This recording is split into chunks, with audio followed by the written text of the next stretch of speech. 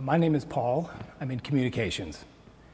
So one day, that was almost 25 years ago, this was before I started working at the Art Institute, I was walking through the galleries and I happened to see this painting. Now, I knew this painting and I was a big fan of De Chirico, but that day, this painting just stopped me. And as I stared at the painting, I kind of started moving closer to it. It was almost like I was being drawn against my will.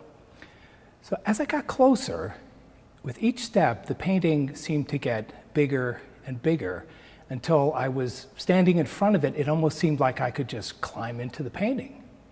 And it actually felt like I did. I'm just standing there in the painting, and I see the train in the distance, and I see the clock, and I think like, oh my God, I've got to catch that train. And then it was over. This is The Philosopher's Conquest by Giorgio de Chirico from 1913, 1914. And ever since that day, when I look at that painting, I find myself looking at the train and wondering where it was going, or at least where I thought it was going.